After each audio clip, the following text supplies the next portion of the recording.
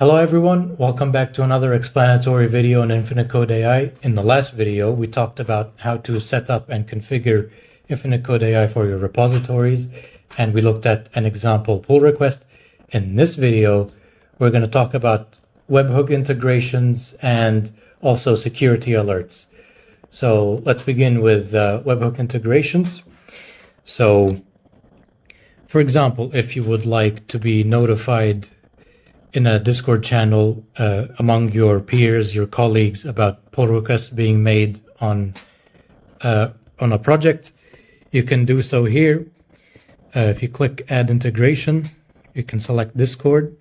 Here you must paste in the webhook URL. So what you must do now is you select the channel you would like to receive the notifications in. Go on to Settings, Integrations, Webhooks. You can create one, and then if you go here, copy webhook URL, and then if you go back to here, you can paste it and fill in all the other fields, and what it should look like is like this. And you can also have the option to turn it on or turn it off. So this is a good way of having your colleagues and your peers informed about anything that's being done, any pull requests, any updates to your code. Everyone will be informed.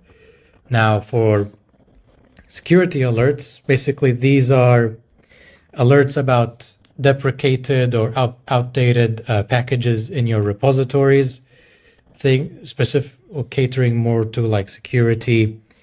And for example, it will tell you on how severe it might be. Could be medium or a low severity security issue. So if we click on view, for example, it's kind of like a from Dependabot. It will tell you what must be done.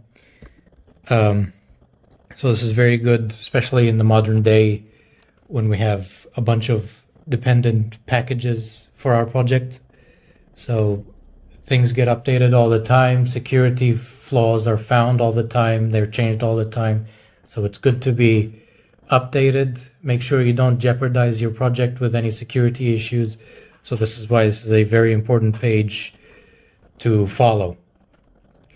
So that's integrations and alerts also explained. Now, once again, link in the description for our Discord if you would like to come on and talk to us, ask us any other question. We're more than happy to help, as well as we also have the Discord link here as well. And that should be good. Happy coding, everybody.